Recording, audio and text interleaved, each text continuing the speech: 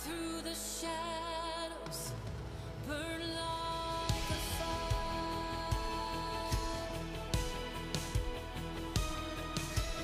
I just want to speak the name of Jesus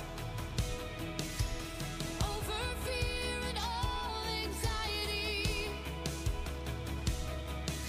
To every soul held captive by depression, I speak Jesus.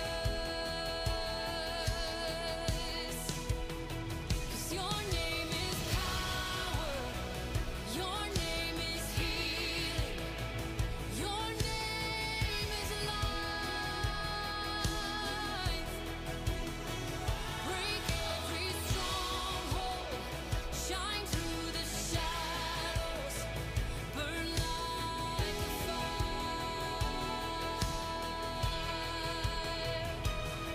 Shout Jesus from the mountains, and Jesus in the streets, Jesus in the darkness over every enemy.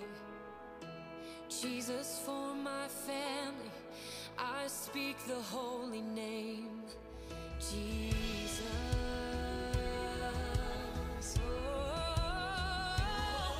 shout Jesus from the mountains, and Jesus in the streets, Jesus in the darkness over every enemy. And Jesus for my family, I speak the holy name, Jesus. Your Everybody to name is Lifesource. It's great to be back. I've been looking forward to this for a while. I hate not being here during services. I'll tell you what, I miss you guys. I miss seeing all your faces. All those that are traveling, it's good to see you back here. We missed you guys. Glad you made it back safe. Hope you had a great time wherever you went. It's good to see everybody. Our reading tonight's going to be from Psalms chapter 23. And man, this is a great chapter. Give Jabari a second to pull it up. He's already got it. Psalms 23, verse 1 says, "The Lord is my shepherd, I shall not want. He maketh me to lie down in green pastures. He leadeth me beside the still waters. He restoreth my soul. He leadeth me in the paths of righteousness for his name's sake. Yea, though I walk through the valley of the shadow of death, I will fear no evil, for thou art with me. Thy rod and thy staff, they comfort me. Thou preparest a table before me in the presence of mine enemies. Thou anointest my head with oil, my cup runneth over. Surely goodness and mercy shall follow me all the days of my life, and I will dwell in the house of the Lord forever." And there's just so much to unpack in that. And I love the metaphor that David uses of the shepherd, the way the shepherd cares for his sheep. I think it's just, to me, it's like a sense of calming. I don't know, like, it's such a good way and it describes God's strength and his wisdom and his even kindness. I really enjoy that chapter. Again, it's just such a good reminder. I don't know, just something about a sheep and a green pasture. It's just, God is just, he's my comfort. He's my source of comfort.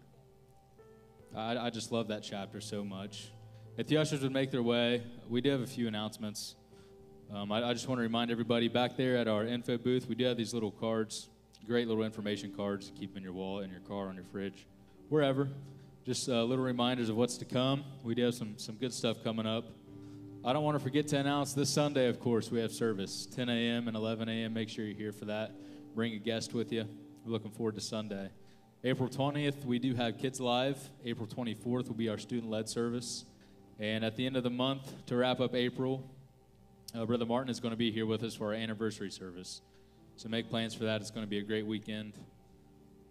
I'm going to keep it short and sweet. Like I said, grab you a card on the way out.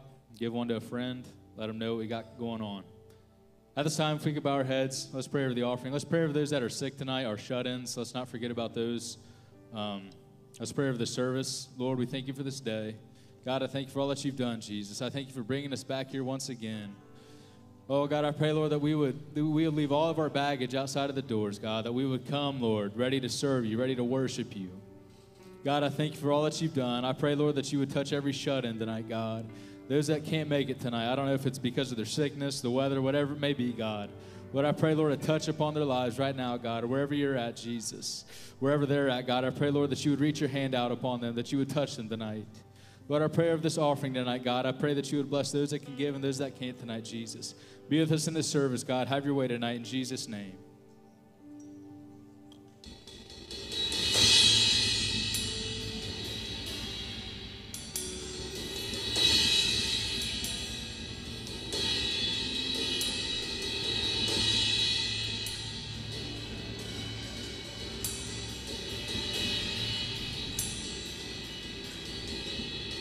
All my words fall short. I got nothing new. How could I express all my gratitude? I could sing these songs as I often do. But every song must end, and you never do. So I throw up my hands and praise you again and again. 'Cause all that I have is a hallelujah, hallelujah. And I know it's not much, I've nothing else fit for a king, except for a heart singing hallelujah, hallelujah.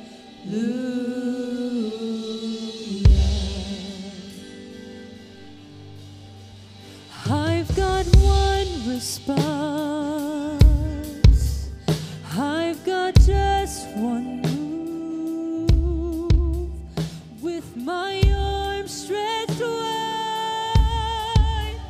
I will worship you. So I throw up my hands and praise you again and again. 'Cause all that I have is a hallelujah, hallelujah. And I know it's not much, I've nothing else fit for a king, except for a heart singing hallelujah, hallelujah.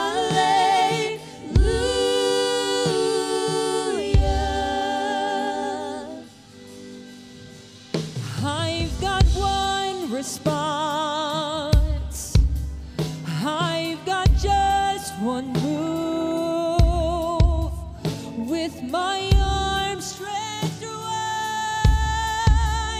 I will worship you.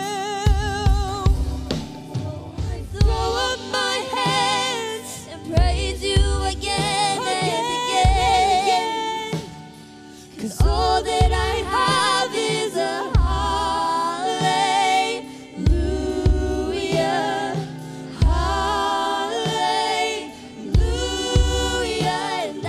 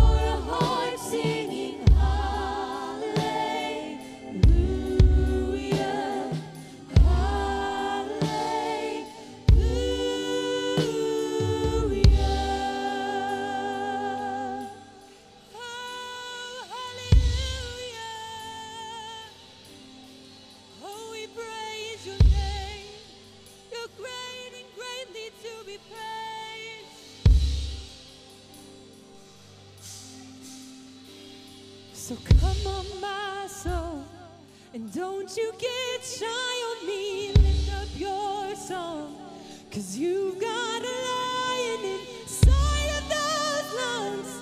Get up and praise the Lord. Come on, my soul, don't you get shy on me. Don't you get shy. You've got a lion inside of those lungs. Get up and praise the Lord. Come on, my soul. Come on, my soul. And don't you get shy on me. Lift up your song. You got a lion inside of those lungs. Get up and praise the Lord.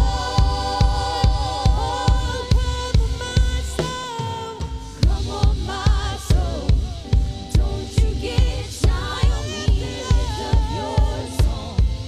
You got a lion inside of those lungs.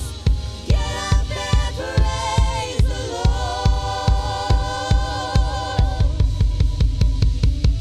All the earth will shout your praise. Our hearts will cry. These bones will sing. Great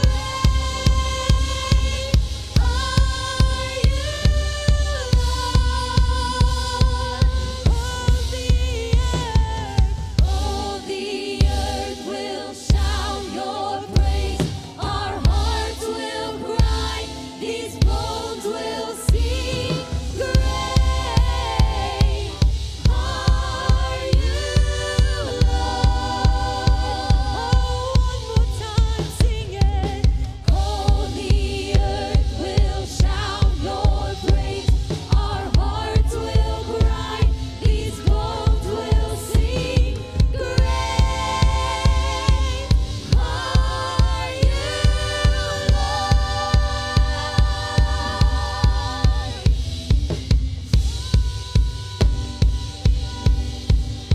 Oh, we'll sing your praises, Jesus.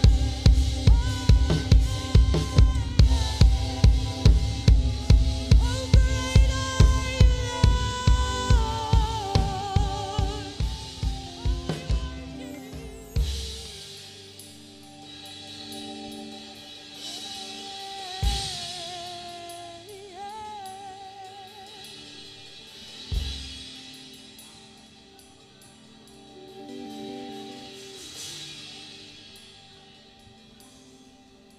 So I throw up my hands, praise you again and again.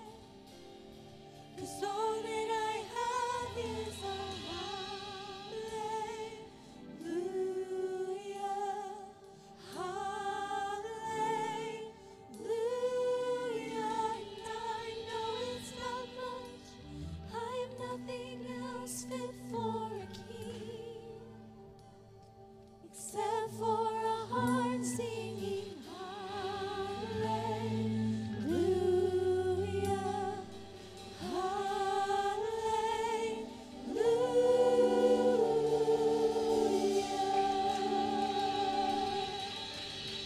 Oh, we thank you, Jesus.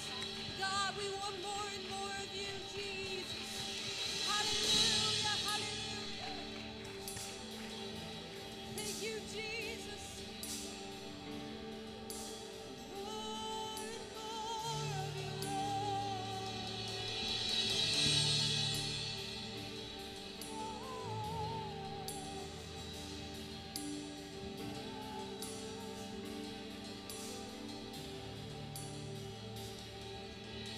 Holy Spirit, break us, come and overtake us.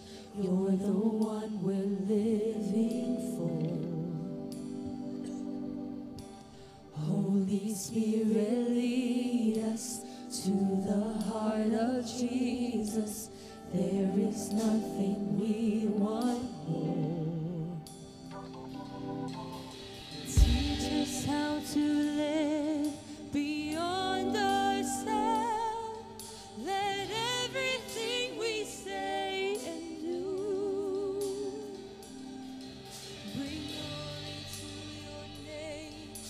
and bless your heart.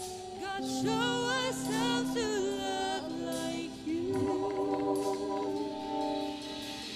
Holy Spirit, break us, come and overtake us. You're the one we're living for. Holy Spirit, lead us to the heart of Jesus. There is nothing we want more. We want more. We want more.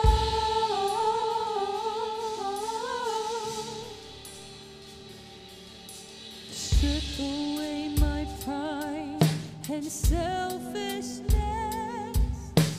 Take me back to my first love. I'm falling on my knees. Now I confess that you will always be enough. Holy Spirit, break us, come and overtake us. You're the one we're living for. Holy Spirit, lead us to the heart of Jesus. There is nothing we want more. Holy Spirit, break us, come and overtake us. You're the one we're living for. Holy Spirit, lead us to the heart of Jesus. There is nothing we want more. We want more. We want more.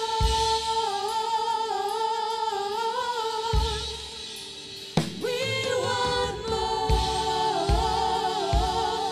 We want more of you, Lord. We want more.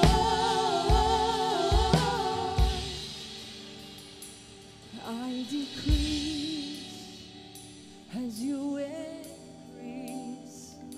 It's all about you and not about me. I decrease as you increase. It's all about you. It's not about me. I decrease as you increase. It's all about you. It's not about me. I decrease as you increase. It's all about you. It's not about me. It's all about you. It's all about you.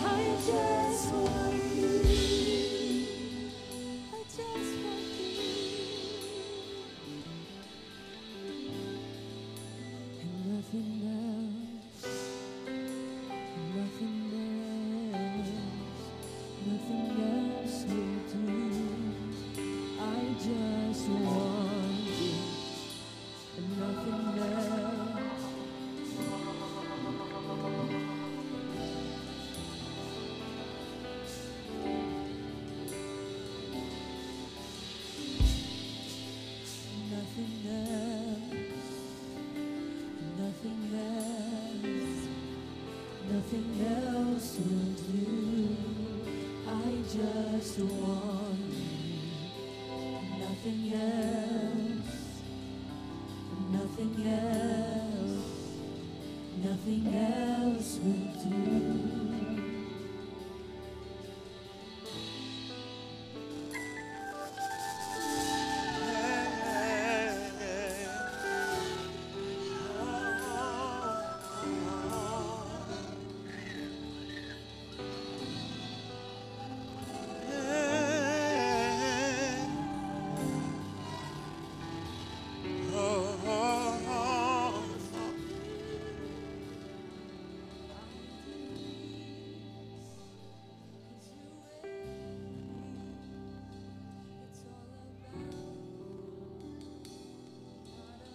Not about me. You increase.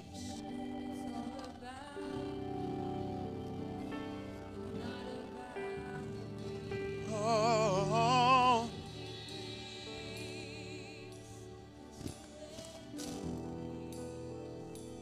it's all about you.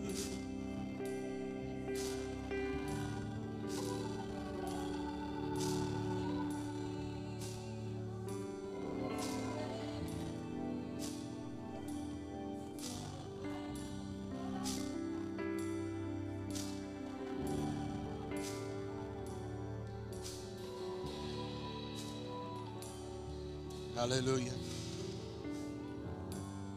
Hallelujah. Hallelujah. Hey, hey, oh. Thank you, Jesus. Hallelujah. Hallelujah. Hallelujah. Thank you, Lord.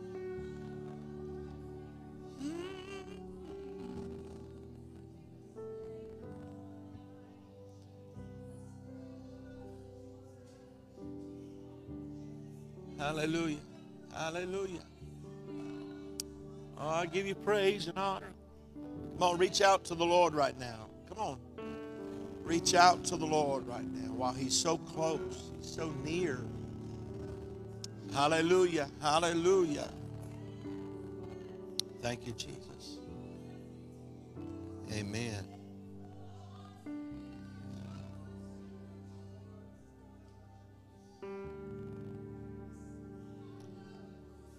Give us clean hands, give us pure hearts. Let us not lift our soul to another. Give us clean hands, give us pure heart. Let us not lift our souls to another. Give us clean hands, give us pure hearts. Let us not lift our souls to another. Give us clean hands, give us pure hearts. Let us not lift our souls to. Oh God, let us be a generation that seeks your face. Oh God of Jacob, come on.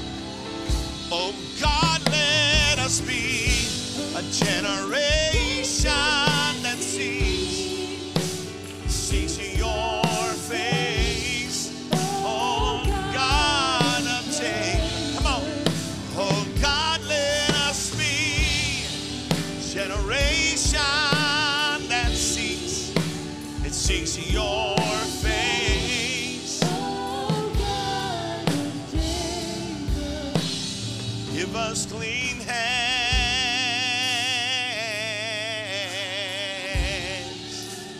give us pure hearts,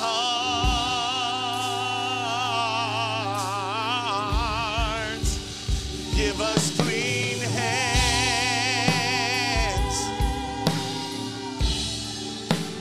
give us pure hearts.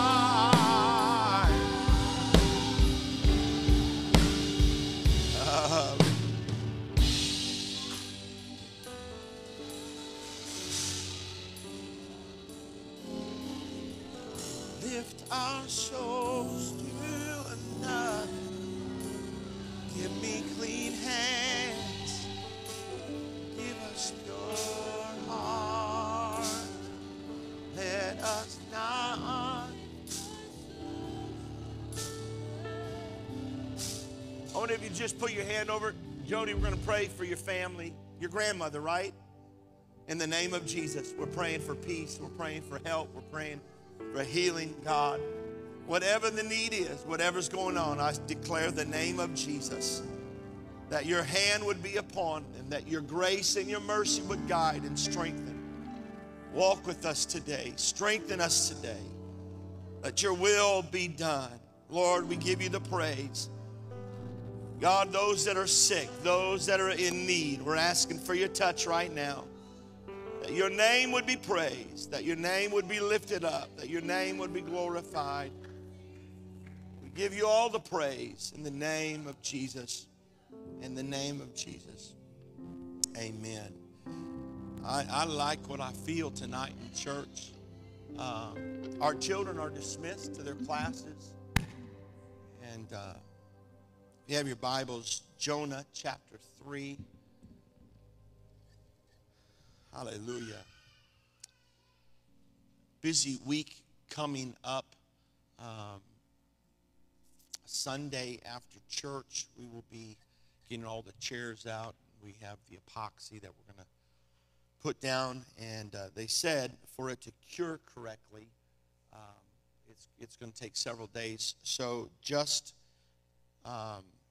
next Wednesday, I pray that you have devotions with your family. We will not be having service here because of the things going on. Make sure that you are want all of our church family to celebrate with us the Friday of our anniversary service, the 20 years. And it's going to be a wonderful time. I know that you're going to be blessed by Brother Martin. He is very unique, and you will love that. That will be Friday, and then Saturday we have a cookout, I think is the plan, and then Sunday be back with some services. And then right after that, the very next Thursday, we will be hosting our community in this building for our National Day of Prayer. I asked Connie Pelletier, I'm like, how many years is this now? We've been doing this forever. And I forgot what she said because I have a bad memory. But it's been a long time that we've been able to gather the whole community and have a prayer meeting and have some music that leads us into that. And I'm asking that all of our church make plans to be a part of this with us. And it's going to be a wonderful, wonderful thing. All right, are you with me? Jonah chapter 3. I'm reading, to be exact, 10 verses. I want you to hear the context as we dive into what we're going to talk about tonight. And the word of the Lord came to Jonah the second time. Aren't you thankful for a God that will speak the second time? Because we often ignore him the first time and say, oh, you weren't talking to me. But he spoke the second time, saying, arise, go to Nineveh, the great city, and preach unto it the preaching that I bid thee. It's not your message, it's my message. Jonah, okay? So Jonah arose and went to Nineveh according to the word of the Lord. Now Nineveh was an exceeding great city of 3 days' journey to go from one side to the next.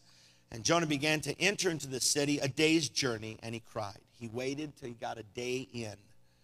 And he cried and said, yet 40 days, and Nineveh shall be overthrown. So the people of Nineveh believed God and proclaimed a fast and put on sackcloth, from the greatest of them even to the least of them.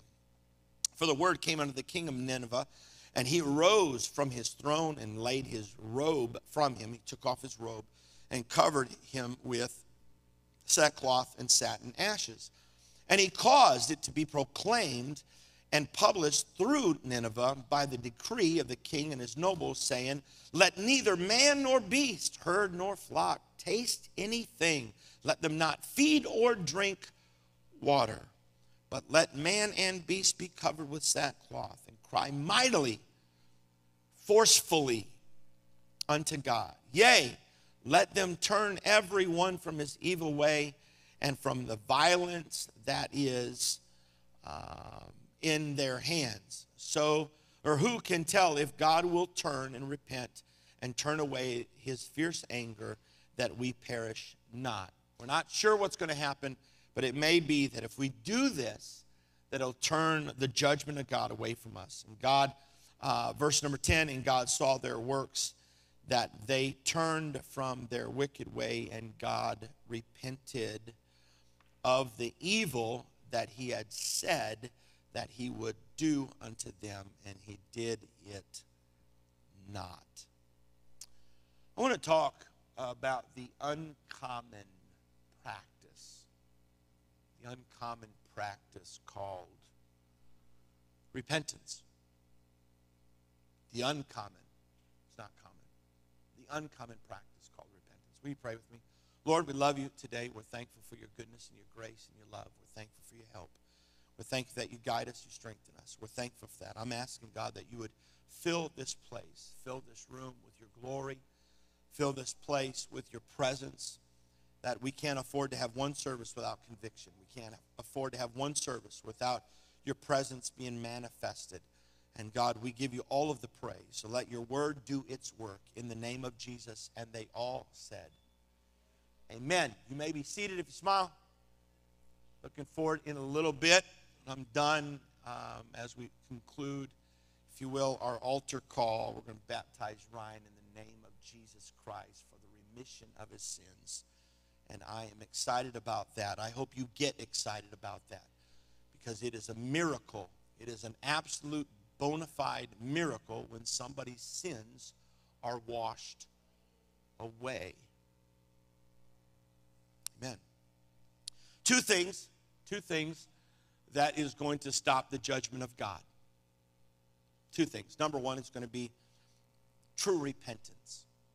True repentance has stopped God many times, that I think that he ultimately wills that our hearts would be broken and submitted to him, that we would humble ourselves, that we would humble our pride to God. Amen. The other thing that will get God's attention is obedience. Obedience to his will, obedience to his law, obedience to his word. That if there are those two things that are in practice in your life, that you won't have to wonder where God is. He's attracted to those things. Have you ever found yourself, I imagine that you have, that we're praying the prayer, God, I want to be doing the things that you're attracted to. Amen? I want to be doing those things. I'm referencing this. This is the third time I've shared this, but I feel like it is a great reminder of the world that we live in. Not so much that I'm launching from, but again, Pastor Wright was asked to open a new session of Kansas Senate. Everyone was expecting usually politically correct generalities, but they heard something instead a little bit stirring in prayer, passionate, calling a country to repentance and righteousness. The Bible says that sin approach to any nation. Anybody know the other side of that scripture? Righteousness exalts a nation. Sin is a reproach to anybody, but it's right living that exalts a nation. But when they heard this stirring prayer, the response was immediate. The number of legislators walked out during the prayer. In 6 short weeks, the Central Christian Church of the United States had logged more than 5,000 phone calls, with only 47 of those calls responding negatively. The commentator Paul Harvey aired the prayer on the radio and received a larger response to his program than any other program that had ever aired. The Central Christian Church is now receiving international requests for copies of the prayer in India, Africa, and Korea. Pastor Wright's prayer is reprinted here as an encouragement and challenge for each of us to stand for truth, the gospel, whenever the Lord gives us the opportunity. The prayer is this: Heavenly Father, has anybody ever heard this? No, good. Heavenly Father, we come before you today to ask for your forgiveness, to seek your direction and guidance. We know your word says, woe to those who call evil good, but that's exactly what we've done. We have lost our spiritual equilibrium and inverted our own values. We confess. We've ridiculed the absolute truth of your word and called it pluralism. We've worshiped other gods and called it multiculturalism. We have endorsed perversion and called it an alternate lifestyle. We've exploited the poor and called it the lottery. We have neglected the needy and called it self-preservation. We've rewarded laziness and called it welfare. We've killed our unborn and called it choice. We've shot abortionists and called it justifiable. We've neglected to discipline our children and called it building self-esteem. We have abused power and called it political savvy. We have coveted our neighbor's possessions and called it ambition. We've polluted the air with profanity and pornography and called it freedom of expression. We have ridiculed the time-honored values of our forefathers and called it enlightenment. Search us, O God, and know our hearts today. Cleanse us from every sin. Let us set us free. Set us free. Guide us and bless these men and women who have been sent here by the people of Kansas, who have been ordained by you to govern this great state. Grant them the wisdom to rule. May their decisions direct us to the center of your will. I ask in the name of your Son, loving Savior Jesus Christ, and amen. He said, I'm not as concerned about being politically correct as I am fulfilling the will of God, whose name is Jesus. I don't know what that does to you, but we live in difficult times, scary times, overwhelming times, dark times. Times like this, we need a Savior. And to be honest, to be transparent, to be direct, is that we can live in our own utopia of what we call Christianity, but at the very core of Christianity, there's always a battle. A.W. Tozer made a statement like this: a scarred world needs a fearless church. Can I say that in spite of our humanity, in spite of our limitations, in spite of our ups and downs, in spite of the things that tug a war with our own heart, that we're not going to get the job done just by showing up. At some point, we're going to have to do more than just straddle the fence of spiritual, political correctness. And somebody's going to have to pray, somebody's going to have to war, somebody's going to have to worship. In spite of what family says, in spite of what a world says, in spite of political correctness says. I went to the doctor, I think it was yesterday. I had an appointment and saw a local pastor, and we started talking about some of the end time stuff, some of the things that are going on in Israel. And we both concurred, but he made the statement. He says, I don't understand how he had a major bout of cancer. He was in the hospital for a month. And he said, Brother Jay, that there's something that took place when I got out of the hospital, that God was talking to me every day when I was in the hospital, that when I get out, that there's some things I don't need to give time to. He said, this is what he said. He said, I'm not listening to criticism anymore. At the end of the day, I can't fix you. I can't fix them. But I'm going to love God with all of my heart. He said, but truly, Brother Jay, how are people going to make it after the rapture if they can't make it before the rapture? I think that God help every one of us. Help every one of us to understand that this thing called revival and prayer, and this call to prayer, this call, if you will, to repentance, is not just a good thing. We're not just trying to build up our numbers for numbers' sake, but if this church can truly find their heart in a repentant state, that we are not just, some people don't want to go away from the shore.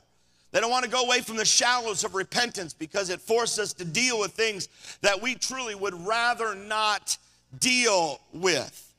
I believe that we must respond to this world's issues with more than just a quiet, solemn, meditated prayer. But at some point, there needs to be a lion's roar. At some point, there needs to be something that cries out from the inside of us that says, God, I don't want to live in sin. I don't want to be spotted by this world. I don't want to just go through the motions. I don't want to just be comfortable in church, but I want to live for you with all of my heart. And I say that today, Lord, in all of who I am, all of the good and all of the bad, all the sacred, all the profane. But God, I don't want to just go through the motions. I want you to make me in your image. I want you to wash my mind and wash my heart and wash my desires. Come on, there's dads that need something more than just a practice 2-point prayer. There's somebody that needs to know how to intercede. I'm going to call on the name of Jesus. As the Bible teaches us, we're going to grab the horns of the altar and travail. The Bible says when Israel travails, we cannot pacify the great needs with cheap, distracted, vain, repetitious prayers. We need prayer that's red hot and bold. We need prayer that is convictional and unconventional. We need prayer that is filled with passion and heavenly purpose. We need prayer that is practiced more than it's talked about. We need prayer that is saturated with the Holy Ghost and that is anchored in the Word of God. We need prayer that doesn't just recite the Lord's Prayer, but the prayer that prays the formula of the Lord's Prayer.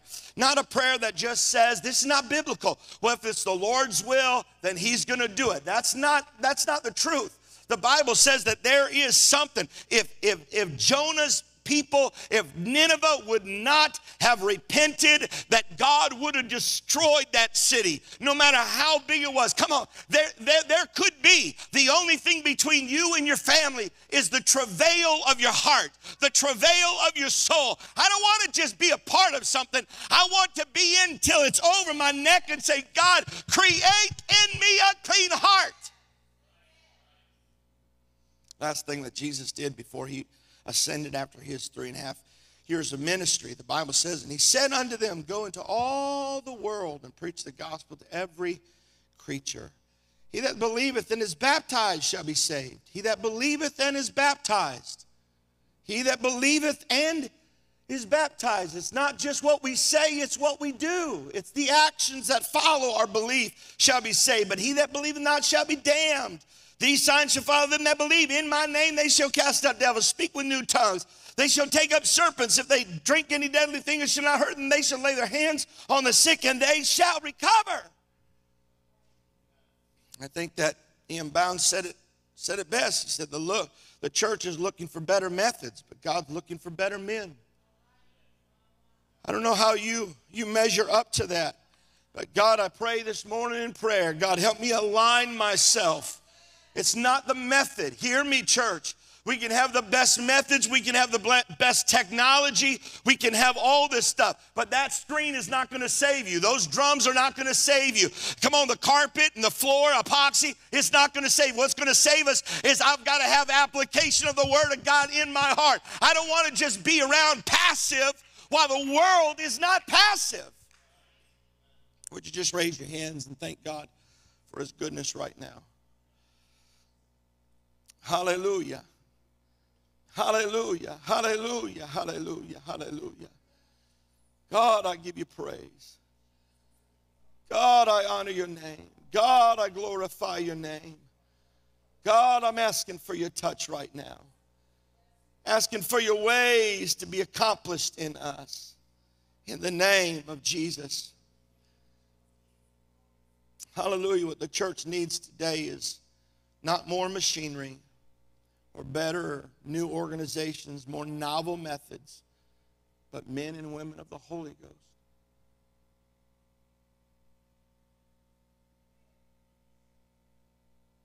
Men and women of the Holy Ghost. God, help us, help Lifesource, the men of Lifesource, to be men of prayer, not just men of talent. Help our women to be women of prayer, not just women of abilities. Come on, everybody has an opinion. But have you saturated that opinion in the Word of God? All of us are guilty of weaponizing our opinions.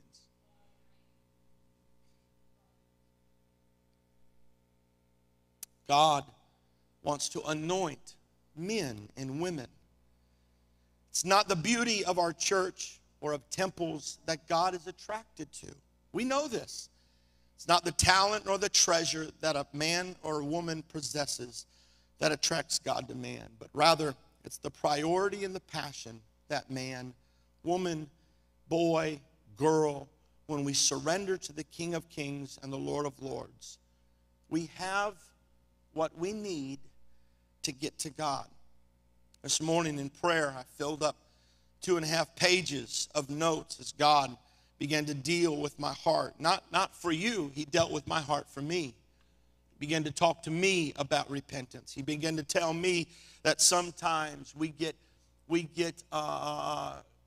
what's the word? We get comfortable. We get complacent in repentance. If you just pray what you've always prayed, how will you know that there are better methods, that there are other methods, that when we begin to pray, if we have a hard time, I'm just saying, if we have a hard time praying more than 5 minutes, then there's probably a problem. We've got to expand that. We've got to know that. The Bible says a lot. I'm not reading all the scriptures, but Matthew 3, 1 through 2, John the Baptist came preaching. He said, repent, for the kingdom of heaven is at hand. Matthew 4 and 17, a short time later, Jesus came on the scene proclaiming the same message. Repent, for the kingdom of heaven is at hand. Luke 5:32, Jesus stated, I have not come to call the righteous to repentance, but I've come to call sinners to repentance. If there is something out of kilter in my life, in my flesh, in my mind, in my spirit, can I tell you that God is not waiting with the ball bat, but God came to call us out of our sin, us out of our pain, us out of our comfort zone, us out of our complacency, us out of our apostasies. Come on, you know what a complacency is, right? Complacency kills. The fire's not there. I'm just kind of going through the motions. It's kind of like apathy. I'm doing what I'm doing. Listen, listen, church. It doesn't matter how long you've been in church. That doesn't save you. What saves you is the application of the Word of God. The Bible says, hear me, the Bible says even your own righteousness is filthy before God. Amen. Acts 2 and 38. Peter said, repent, be baptized. One thing is something that I say, it's a change of mind, I'll get there. But baptism is obedience. Confess the word with the Lord with your mouth, you shall be saved. You can't take one scripture out of context. You can't build a doctrine out of one verse of scripture. You've got to line them all up.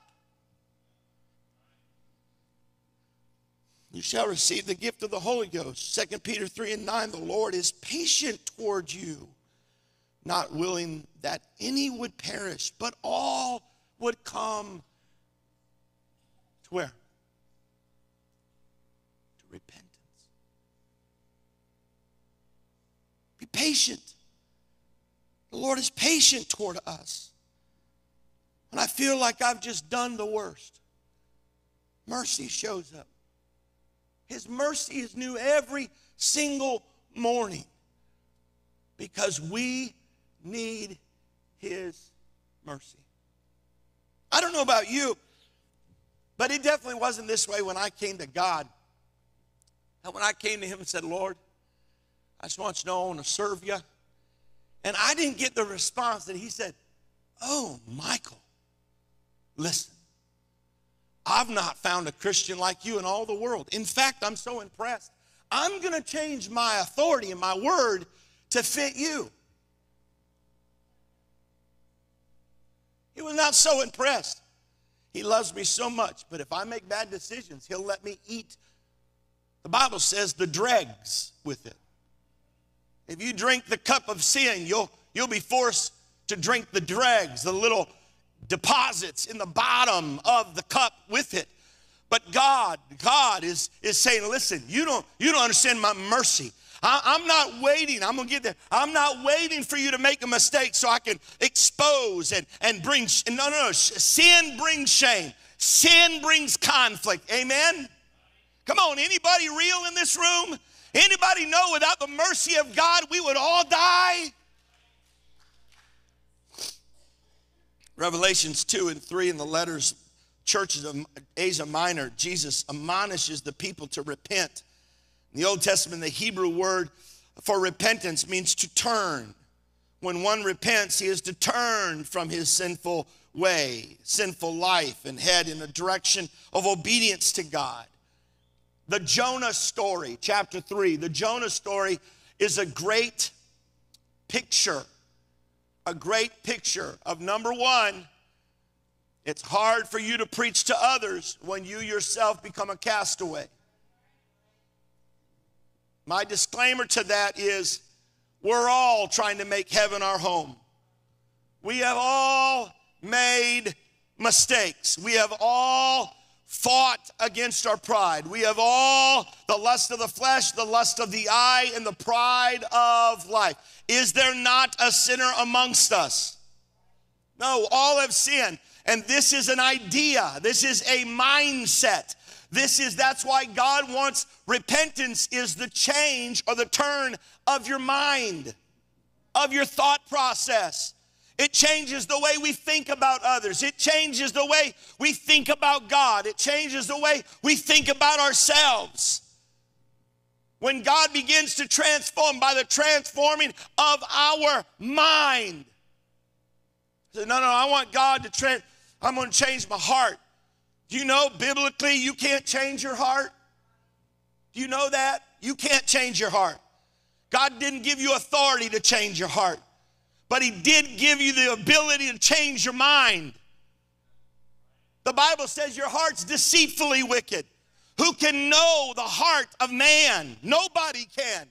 Only God. Man looketh on the outward appearance, but God looketh at the heart. Only God. He's a discerner between the thoughts and the intents of our heart. He's a discerner. Yes, he is. That God knows the difference between the bone and the marrow. Only God can do it. If you're saying, God, I want to change my heart for you. I want to change my affections. You don't get to do that. God has to do that. What we are responsible for is, God, help me to think different. I want to build some habits in my mind that says I want to serve you every moment of every day. Of course, that's a projection. Of course, that's a target. But every day I want to wake up and hear the word of God in my heart. Every day I want to search the scripture. I do. I want to be a student of the word, but I've got to also learn how to rethink. One man said that when you come into faith mode, you can't deal with faith the way you always dealt with reason. Faith is going to be risky at times. When God saw in Nineveh, when God saw that he had put a stop to their evil ways, when they had put a stop to their evil ways, then he had mercy on them. He did not carry out the destruction that he threatened them with. Sin bringeth forth death. Sin brings forth death. So if you're going to research something, I think there's two things you need to know. And you need to take it on yourself. You need to understand what God calls sin. Don't just ask people that are around you. You got to get in the book. And you got to find out what the Bible says. What does God say about sin? Because there's some really probing things. Because wouldn't it be sad if we've gone through all of these motions and jumped through all of these hoops, but at the end of the day, I harbored some things that God is not attracted to. Amen? I need to know what he thinks is sin. And number two is, I need to surrender my heart through obedience to his plan. The men of Nineveh, will rise up in judgment with this generation and condemn it because they repented at the preaching of Jonah. Something happened to Jonah. Come on, does anybody have a story of God moving in your life? I'm asking. Do you have a story? How about the rest of you? You have a story? That God has delivered you from some stuff? I think what happens in our life is that we just kind of put that on the back burner at times. No, I think that God intended that our testimony be in front of us every single day so we never lose sight of the mercy and application in my life. Matthew said, no one greater than Jonah. The one greater than Jonah is Jesus Christ. The sinners should hear him and repent, just as the people of Nineveh heard the preaching of Jonah and they repented. I don't know everything that Jonah said specifically, but I do know this. He was not bashful. Somewhere between not wanting to fulfill the will of God, the whale experience, being spit out on shore, hearing the voice of God a second time, that he got over himself. And he walked into a day's journey to Nineveh, to almost the heart and soul of a city. And he began to proclaim it to the point that rumors made their way all the way up to the king. And the king was convinced that if in 40 days God is going to destroy this place, then the only thing that's going to stop judgment is going to be repentance. I believe that we have the authority, if you will, to grant God's mercy in our city, to grant God's mercy in our home and in our family, if we will just travail before God and say, we need mercy. I repent. Wash my mind. The Bible says that true repentance brings godly sorrow. 2 Corinthians 7 is where I'm at. Paul taught that godly sorrow is required for true repentance to take place. It was once said by Ezra Benson. He made the statement, it's not uncommon to find men and women in the world who feel remorse for the things that they do wrong or did wrong. Sometimes this is because their actions caused them or loved ones great sorrow and misery, conflict. Sometimes their sorrow was caused by they are caught with their hand in the cookie jar, and punishment comes for their actions. Such worldly feelings does not constitute godly sorrow. Worldly sorrow is because I got caught. Godly sorrow leads us to repentance. It leads us to a thing in Psalms 51 called a broken and a contrite heart.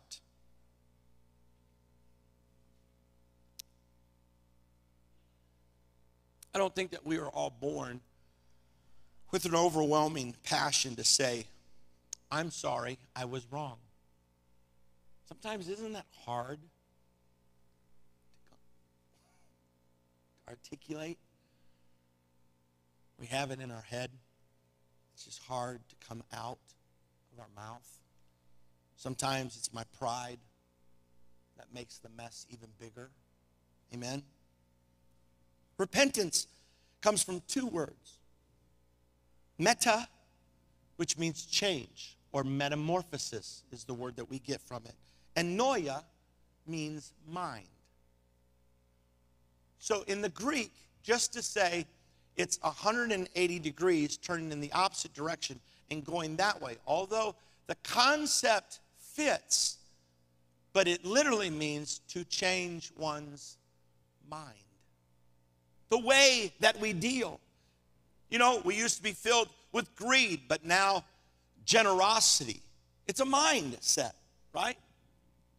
We used to hold on to that issue, that resentment, that grudge, whatever. But now we are walking in forgiveness because of a mind change.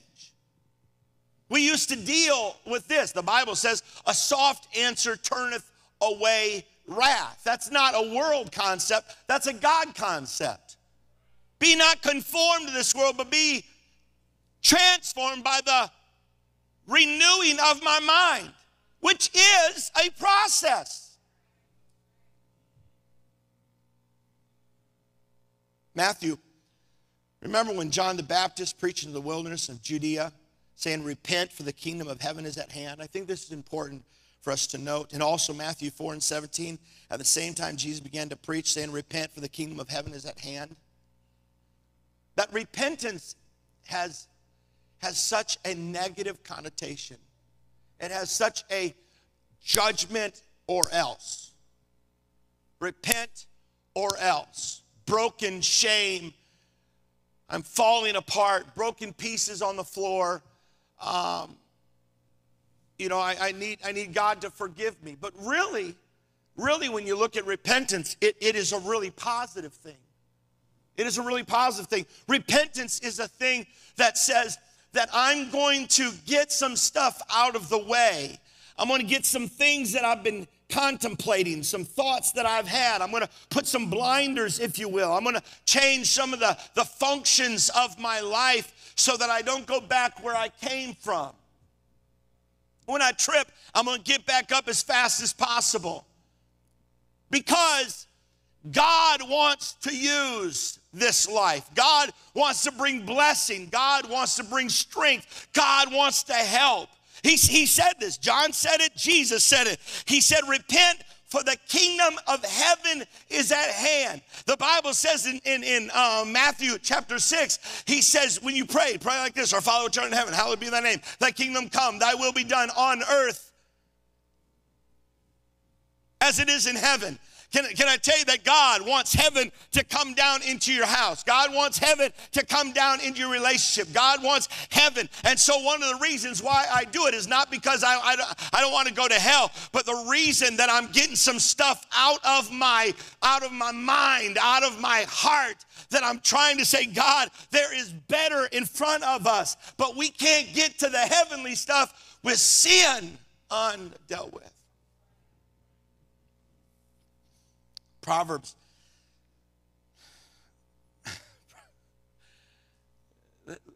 Just listen to Solomon. Whosoever loveth instruction, word means correction, loveth knowledge.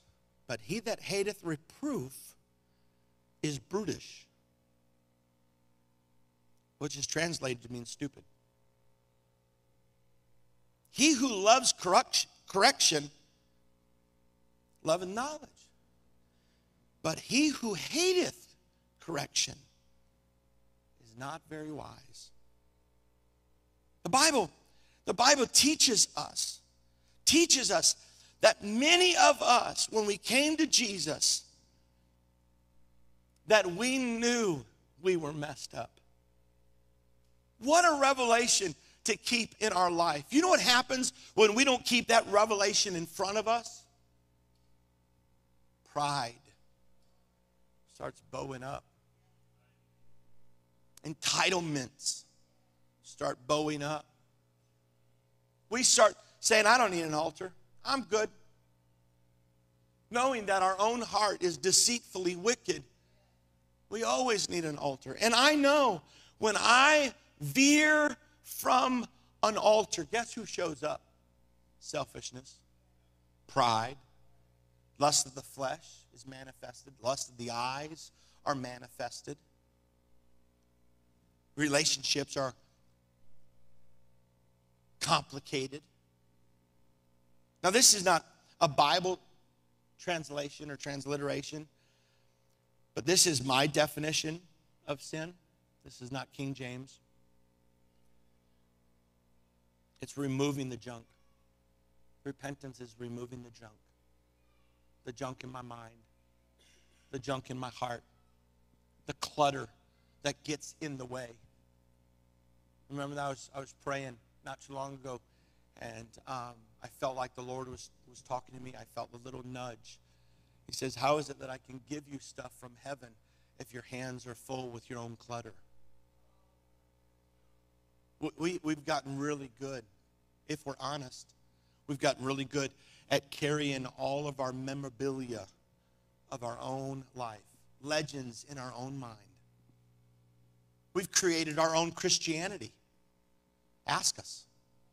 Because we do things more out of emotion than we do out of biblical truth. If you have aught against your brother, let him have it. But that's not what the Bible teaches, right? Point our fingers at all. That's not what the Bible teaches. The Bible says that Jesus said, forgive them for their ignorant. Jesus and Stephen, lay this not to their charge. I'm not saying I'm there. I'm not saying you're there. But the door that opens the blessings of the Lord, the treasures of the Lord, is hinged on this thing called repentance. That sometimes that I have found myself at a door of comfort, that I've done it this way all of my life, and I'm telling you, that's not the will of God. That there should always, what are we doing this for? The Bible says to us that have been in church, that be thou an example in your words. Be an example in your conversations. Be an example in your purity. Be an example in your faith. Be an example in your worship. One of the most major challenges of repentance. One of the most major challenges of repentance is simply this: letting go. Letting go.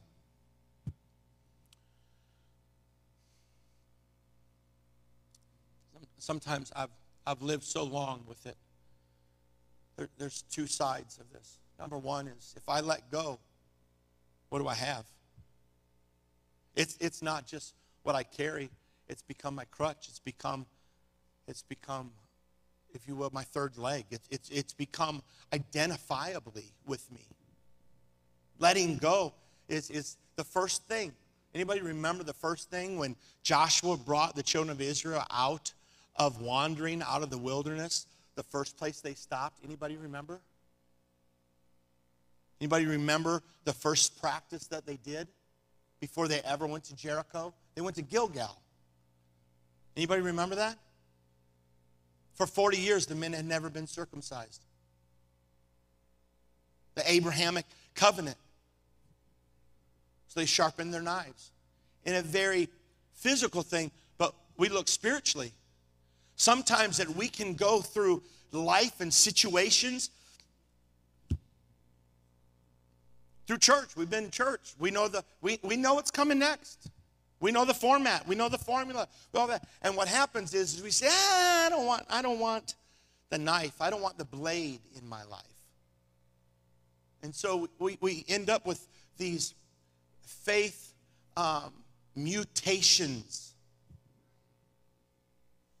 Biblical mutations that are not found here. We just have kind of manipulated Scripture. I'm not preaching this because you're so wrong but I'm telling you, this is an idea, a message, a word from God that we've got to do more than just talk about repentance. God, if I get good at anything, no matter what tomorrow looks like, I've got to get good at repentance, where I go and tie myself to an altar and say, not my will, but thy will be done. You know what? Because if my flesh is in the way, it's going to mess up stuff when revival explodes.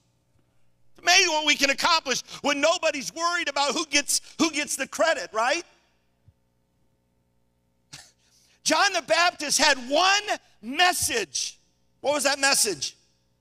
Repent. Repent. Kingdom of heaven is at hand.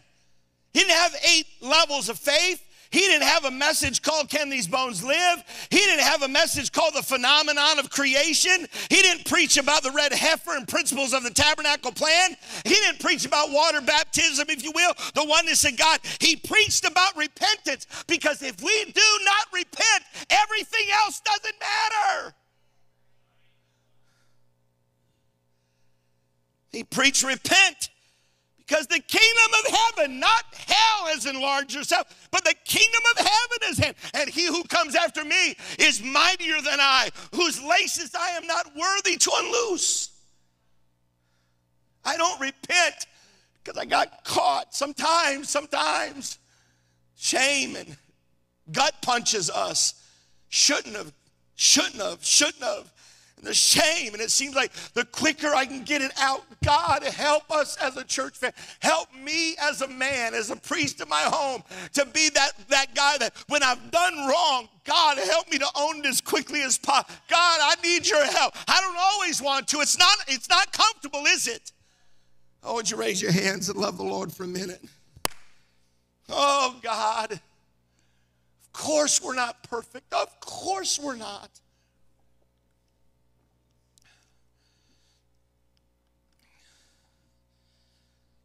Hallelujah. Hallelujah. John preached one sermon. I don't know. I'm not asking your opinion. I can't wrap my mind around this. Sunday, come to church. I'm going to preach about repentance. Wednesday, I'm going to preach about repentance.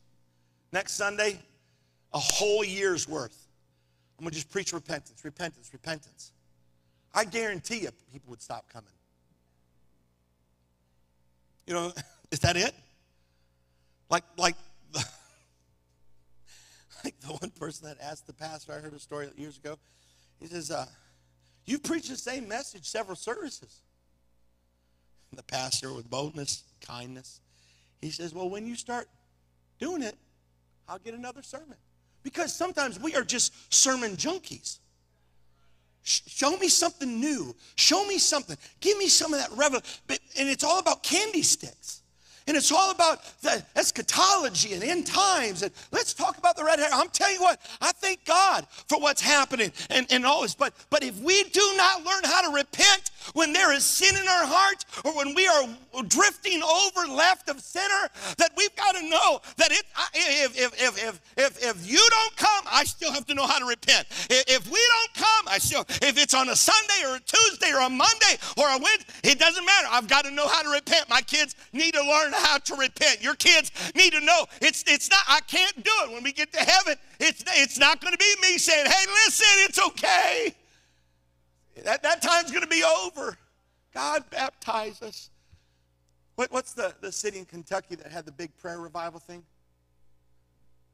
Asbury? They cancel everything. I'm not saying you got it. I'm saying God meets us at the level of willingness, not even the level of expectation. God, I want you. I want you. You get to set the determination of how far you take communion with you, how far you take this message with you. It's uncomfortable. Okay. We lose sight of the blood and the gore of a spotless lamb, an innocent animal being killed because of the sin of a family, and it's pushed forward. It's not popular. God knows that's true. It's not popular. Political realms don't want to hear it. Most churches don't want to hear it. They want to hear how wonderful they are, how blessed they are, how God's going to move in spite of it. But I'm telling you what, at some point, somebody's got to open the book of truth and say, except a man be born of the water and of the Spirit. That's not my words, ladies and gentlemen. That's John 3 and 5. That's what the Bible says. Repentance is changing the way I think. Changing the way I think about us, changing the way I think about him, changing the way I think about my struggles and my selfishness and my doubts and my fears and my anxieties, the hidden things of my heart.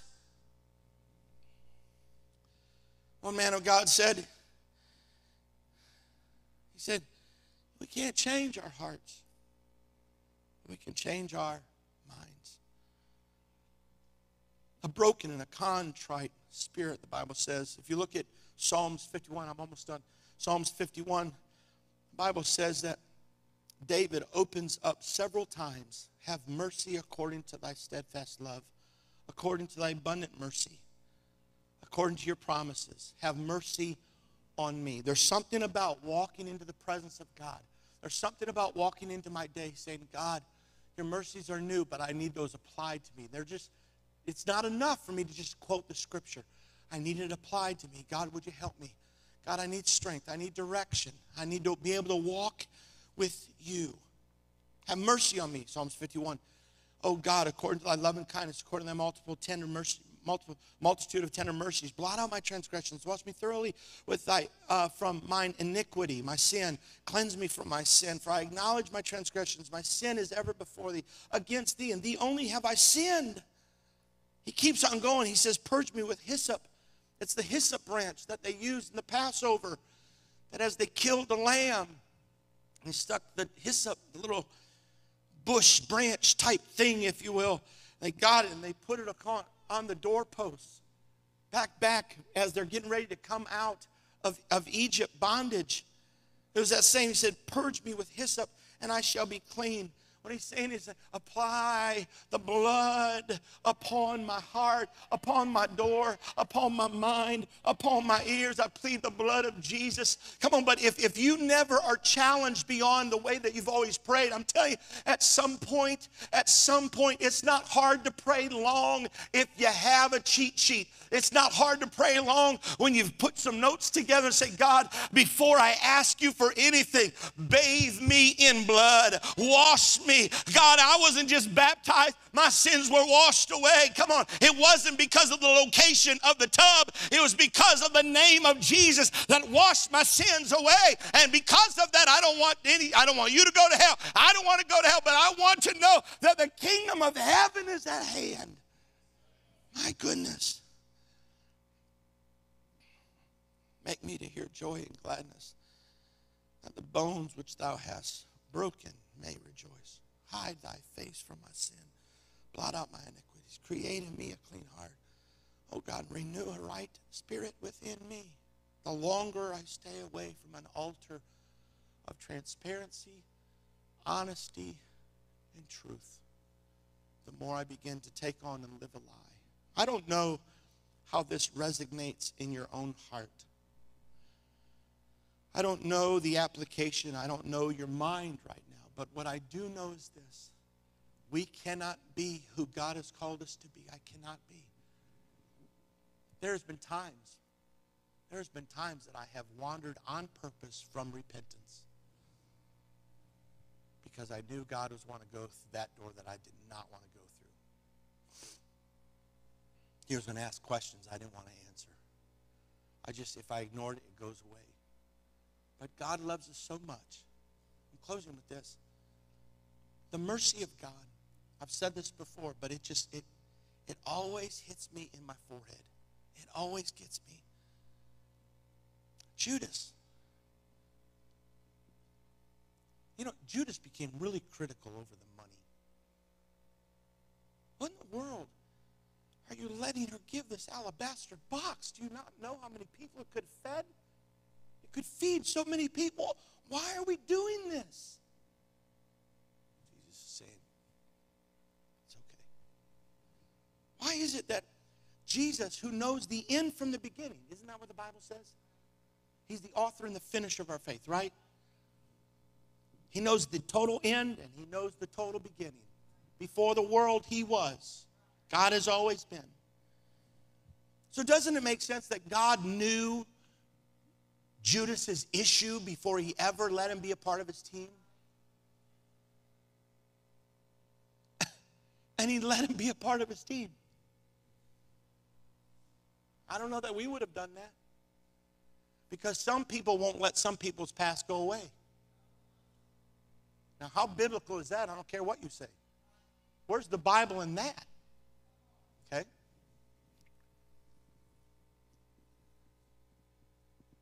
Jesus is at the table. Jesus has a conversation with Judas at the table that we're not sure that anybody else heard. Finally, Jesus says, what you do, do quickly. Judas, I believe this. Judas could have had the noose around his neck because he went out and hung himself. 30 pieces of silver, all that mess. He could have had the noose on before he stepped off. He said, what am I thinking? This is stupid. I've seen him forgive people. He could have started walking back to the house where Jesus was sitting. This is ridiculous. He loves me. I may not agree with him. He could have the whole way back to the house, walked in, come to Jesus' feet, knelt down and said, Lord, I'm sorry. I made a mess of this. I made this something it's not supposed to be. I am sorry. That's what a repentant heart does. A prideful heart says, phooey on you, you're wrong. His own pride would not let him repent. Do you understand, ladies and gentlemen, when we get in ourselves that says, I don't need an altar? Where did you read that in the Bible? Where did you see that you don't have to have a broken and a contrite? You know that we understand broken, but contrite, it means broken pieces. What David was saying is, I'm not just broken, but I never want to leave the brokenness that brings you to me. I want to be pliable. I want to be putty in your hands.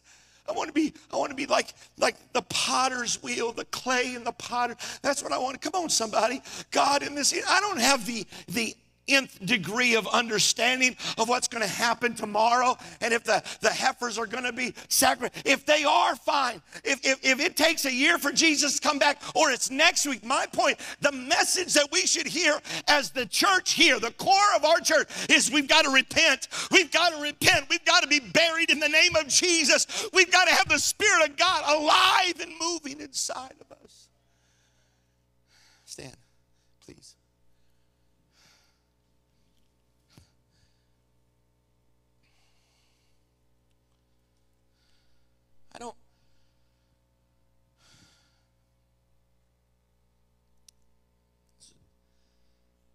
I got to prayer this morning. There are just some times that you just kneel down to God.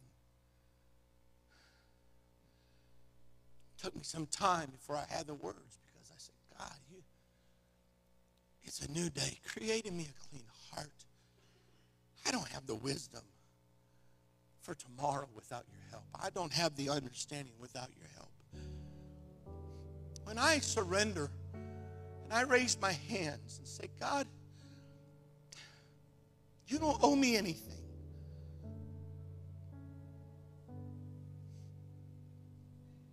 Come on. It is that music without worship is a concert, ladies and gentlemen. It's a concert. When we begin to worship, it doesn't matter what they're saying. When we're led of the Holy Ghost, sometimes it just stops. And all of a sudden, worship begins to fill the auditorium. And lives are transformed by the renewing of our mind. I wonder if you would, for a moment, surrender yourself one more time to God. I can't make you do that. I can't just tell you what to say. You've got to unlock it for yourself. God, I surrender. Not my will. Thy will be done. Mold me. Shape me. If you find that part of the clay that is stubborn, keep on working on it. God, there's not one perfect in this room among us. But I didn't just come to get a church t-shirt and feel religious. The wooing. I'm telling you. Not everybody in our culture is preaching repentance. Not everybody's saying you come to an altar and you're conformed, transformed. Some just give me a sticker. Come on, somebody. Come on, elders. Come on, priests of your home. Come on, mom. Come on, dad. Is it your talent? Is it your stuff? Or today, God, let it be my heart. Let it be my mind. Create in me. Create in me a clean heart. Oh, come to altar. It's that place of transformation. So start with me. Nobody can do it for you. No, there's no substitute for you. Only you can pray the prayer. God, I surrender my thoughts. I surrender my mind. Oh, God, help me clean up my mess. Help me. Help me clean up my mess. Help me. Oh, God. Search my heart, search my thoughts, and search the things that I think that I sometimes don't say when I should say. God, touch my mind. Come on, somebody. Come on, that's why you've got to subject your flesh. It's not comfortable. You got to pray until you pray through, and only you know how to push until you push through. Faith until you